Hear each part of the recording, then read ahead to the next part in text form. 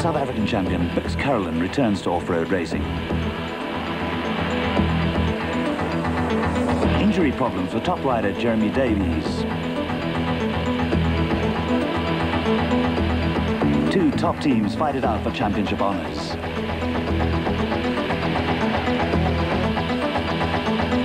Another starring role in the 200 motorcycle class for Yuri Himan. The final round of the Total GTE Off-Road Championship, the Caledon 500, had all the makings of a dramatic event. With national championships settled in only 2 categories, it was make or break for those with championship aspirations. The competitors paraded through the streets of Vetna and brought the Free State town to life.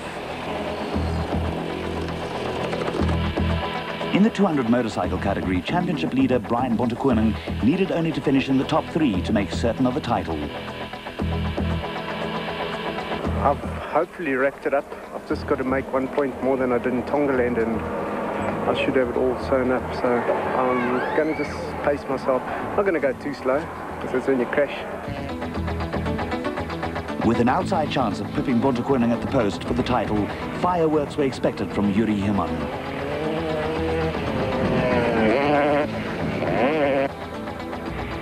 In the production vehicle category, the championship was a straight fight between veterans Wilfred Veslaar and Dagmar Blankner and young Craig Hopkinson and Martin Spencer.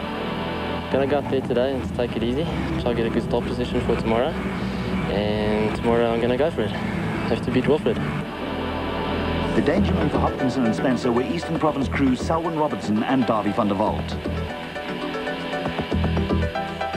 With the 250 motorcycle title already wrapped up, Lesotho star Patrick Andrews could end off the season by enjoying himself. Back in the 250 class was Springbok Jeremy Davies, having his last outing on the Truck Africa KTM. I just want to finish today's race. I'm going to ride it just like all the other races. I've got nothing to lose, but a lot to prove. After his controversial exclusion from the results of the Mnet Lesotho Sunroof of Africa rally, Alfie Cox was out to prove a point.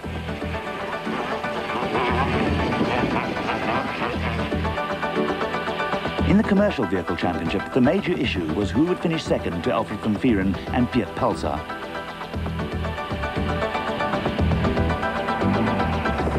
Former champions R.P. Reiniger and Lucas Dreyer were hoping to end a dismal season on a high note, and rookie Wiley Harrington was after Class 5 honours. I've still got a possibility of winning the Class 5 championship, and that's all I'm working for in my infant year of off-road racing.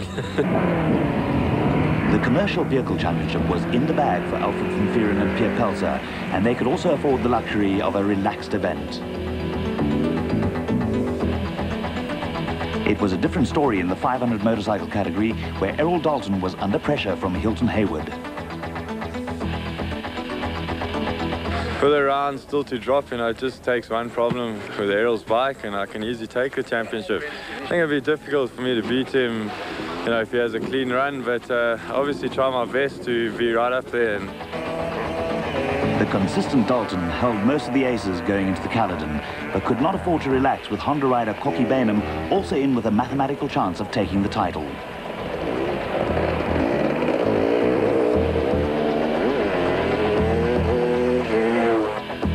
With Wade and Grant Perrin still having to drop points in terms of the championship format, the Special Vehicles Championship was a straight fight between Klaus Degener in the BP Chenoweth and Richard Schilling in the Motortech Race Co. The return of Caledon and Kenny Scholthammer placed a little extra pressure on Degener and Schilling, although Caledon was in a casual mood. We've just come here really to have a bit of fun. This car is actually 90% sold. And I just wanted to give it one last chance, and Kenny and I decided that we'd come back and try and make this one 3 in a row, because we're getting tired of Schilling with winning 3 roofs in a row. So we've won this race twice, and we want to try and make it 3 in a row. For Mnet Lesotho Sunroof of Africa winners Richard Schilling and Ashley Thorne, victory was a must if they were to sneak the title, with Schilling in a confident mood. Off-road racing is not a very predictable thing, but having won the last 2, I'd like to make a hat-trick in the national season, as you did on the roof. There was pressure too for championship leaders Klaus Degener and Jeff Bell. Always a fighter, Degener is never one to shirk a challenge. The aim of the game is to ensure that we win the championship. We're leading the championship. The only person who can beat us is Richard Schilling. He has to win. He has to win the race overall. We have to come worse than second overall to lose it. Jeremy Davies won the short 58-kilometre race in Section 1 to determine start positions for the motorcycles for race in Section 2. He was closely followed by Alfie Cox, Willie Ireland and Patrick Andrews. On the car side, Bux Caledon and Kenny Scholthammer took pole position, followed by Richard Schilling and Ashley Thorne, with Linton Draper and Mike Pretorius third in the Isuzu.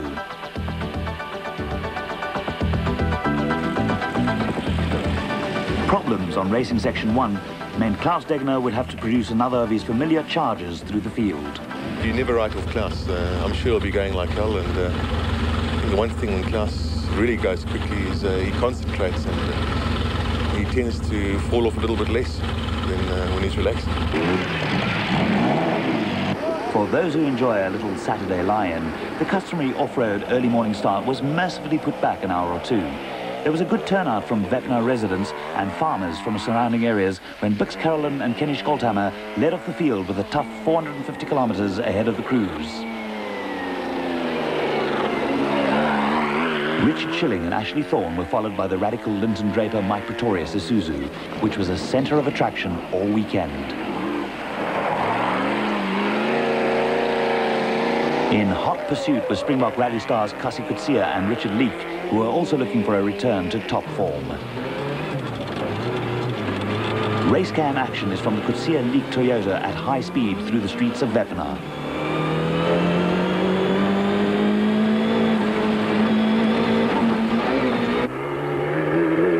Out in the country, Bux Caledon and Kenny Scholthammer were acting as pathfinders for those behind them.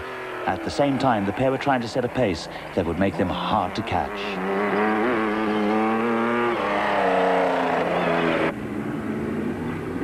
Richard Schilling and Ashley Thorne were doing the chasing. The pair were in devastating form late in the season and were looking for their third championship win in a row in the Caledon.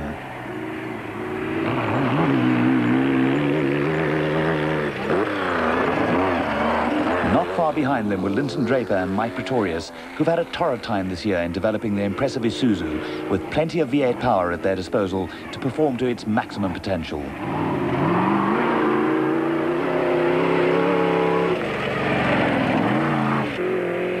The ever-consistent Alfred van Vieren and Piet Pelser were again up among the front-runners in the dealer team Toyota. Some good duels were developing early in the race, and not far behind them were Class 5 rivals Wiley Harrington and Johan Gerber in the privately entered Toyota, which was running minus bonnets.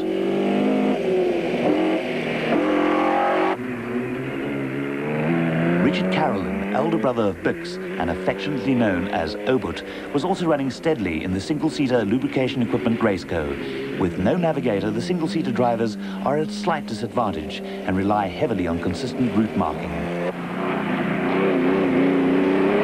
Bloemfontein driver Theo Coetzee and Ian Wedderburn were showing early good form in the imported Chev and were chasing Class 4 rivals Cassie Coetzee and Richard Leek. More racecam action from the Coetzee Leek Toyota illustrates that off-road racing is no Sunday drive through the park.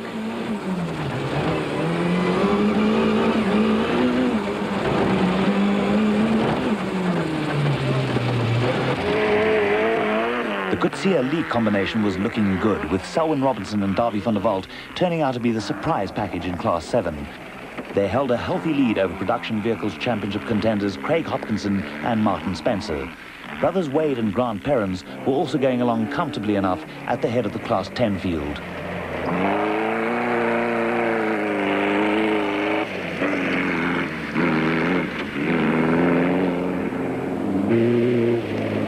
Class 2 leaders and Production Vehicle Championship leaders Wilfred Veslau and Dagmar Blankner were not in the mood to take chances. After years of faithful service, the Astoria Bakery VW, dubbed the Bread Van, will be retired at the end of the season. Suitably attired for a drive through the countryside in a Jeep, Cliff Barker and Mike Redden were in control of Class 6 in the SVM. Back at the start, the Bike Brigade were busy making final preparations for their 450-kilometre bash through the Bundu. If I can stay in front, I'll stay in front, but I'll ride a safe race. It's going to be a long way. It's going to be tough. I'm first going to see how the marking is, and if it's okay, if I can make my break, I'm going to make my break. But otherwise, I'll just stick with the boys and see when I can make my move. Off-road bike races are a different breed. They're a very fit and very tough band of young men who consistently put their bodies through a form of motorized torture. For Section 1 winner Jeremy Davies, conditions on the Caledon were a far cry from his previous outing, a romp through the ice and snow of Finland.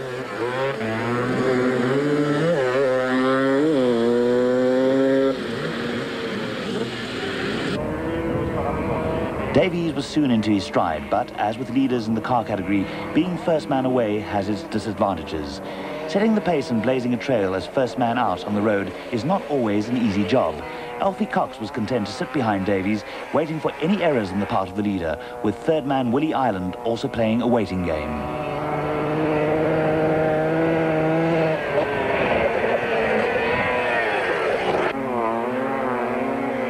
For Errol Dalton, the priority was to stay ahead of Hilton Hayward in the 500 class. For his part, Hayward had to try and put pressure on Dalton and force a mistake.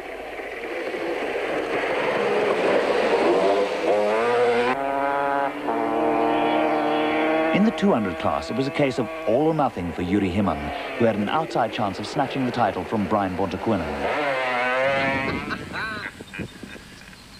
This rather large fellow showed what he thought of TV cameras and off-road racing, with leaders Bux Carolan and Kenny Scholthammer the first of a string of cars and motorcycles that were to disturb his morning.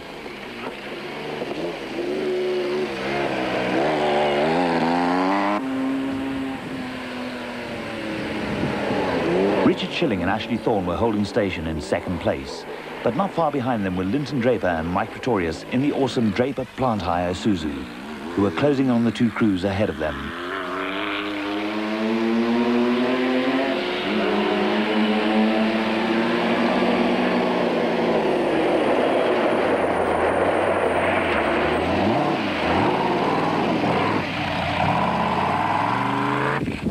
There was plenty of evidence that Kasi Kutsia has a rally heritage. After falling behind the top runners, Kutsia was going all out to make up for lost ground. The likeable Kasi was displaying the car control that made him one of South Africa's top rally drivers.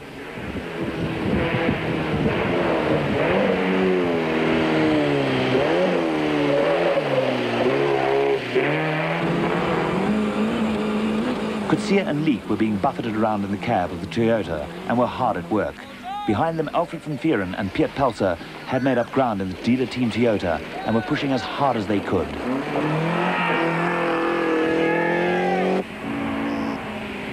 Wiley Harrington and Johan Gerber were still giving chase in the privately entered Toyota. The enthusiastic Harrington is a top rally navigator turned off-road driver and has also had single-seater track racing experience.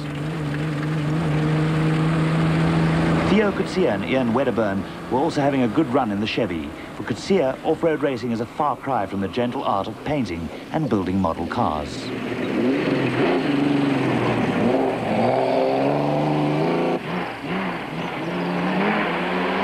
The first real drama of the race came at Hobhouse, which was an optional refuel point for the cars. The Schilling Thorne and Carolan Scholthammer cars arrived at the refuel almost simultaneously, but while Schilling and Thorne made the briefest of stops, the Carolan Scholthammer car was in for running repairs and the lead changed hands.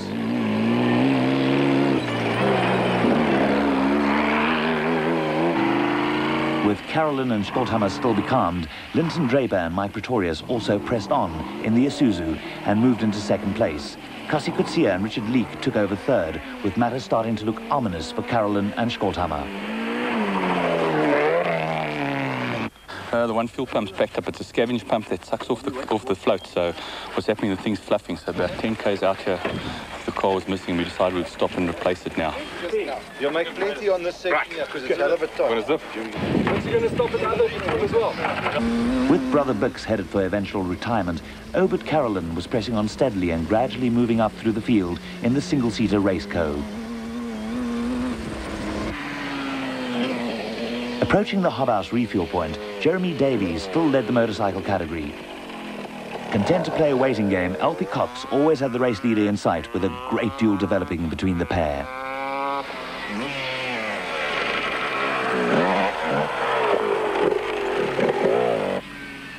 Willie Ireland had established himself in third place, less than a minute behind the two leaders, and was well placed to take advantage of mistakes.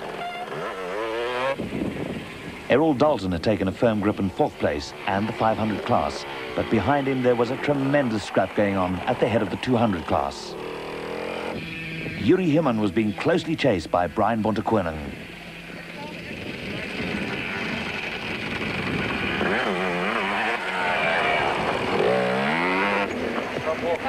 At the head of the car field, the race had a familiar pattern about it, with Richard Schilling and Ashley Thorne in control. With the Draper Pretorius Isuzu hit by a spate of punctures, Cassie Kutsia and Richard Leek had moved into second, but were en route to retirement.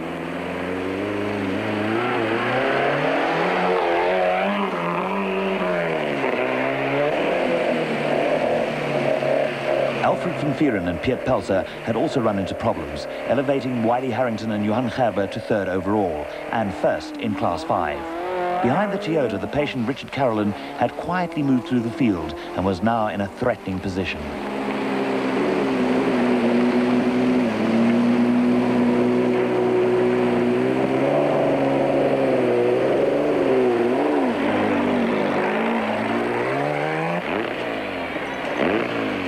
Embarked on their customary charge, Klaus Degener and Jeff Bell had made up 15 places to move into 8th position. Off-road regulars expected Degener to charge this a water splash, but on this occasion, discretion was the better part of valor. Back at the Hobhouse Refuel, there was more drama, this time in the bike category. Slick work by pit crew saw Alfie Cox take over the lead from Jeremy Davies, who, once he got going, was not far from retirement. In thick dust thrown up by the car backmarker, Davies hit a rock and badly damaged his thumb. Willie Ireland was still going strong, and ever the showman could not resist the opportunity to indulge in a few antics. There was none of Ireland's exuberance where husband and wife team Arnold and Estelle Mathieu were concerned. Among the pre-race favourites, the pair ran into a string of mechanical problems that eventually forced them into the role of spectators. There were more problems too for Degener and Bell, whose charge came to an end when it took them 45 minutes to repair collapsed rear suspension. Can't repair it. The secondary torsion has come off as well. We'll try and get that back on. At least we can ride on the secondary torsion bar. Richard Schilling and Ashley Thorne, with the opposition in disarray, were now in complete control, with a lead of nearly 10 minutes. Next on the road was Richard Caledon, who gradually ground his way into second place, although the raceco was starting to sound a little rough.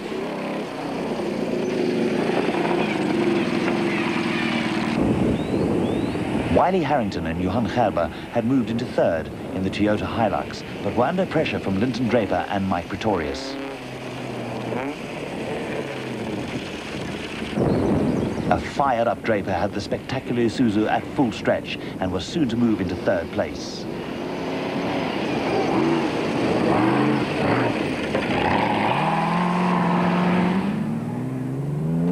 The consistent Cliff Barker and Mike Redden were heading for a top 5 finish and honours in Class 6 in the VA-powered SVM. They were being closely chased by Springboks and former national champions Arpi Reineke and Lucas Dreyer in the Sassel Ford, who were finally showing glimpses of their true form.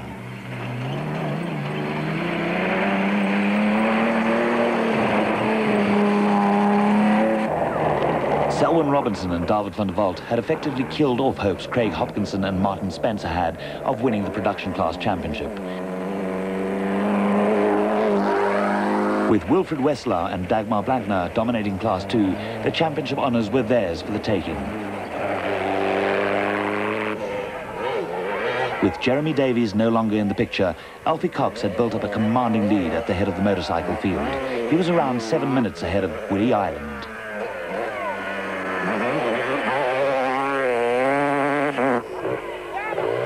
With race distance running out, Errol Dalton was in 4th place and safely at the head of the 500 class. Dalton was coming under severe pressure from Patrick Andrews, who was eventually to slip into 3rd place.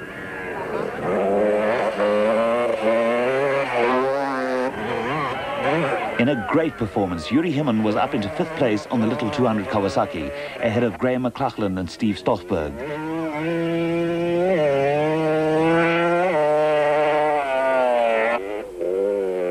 Brian Bontekoning had only to finish to make sure of the championship, but even champions-elect are prone to little mistakes now and then.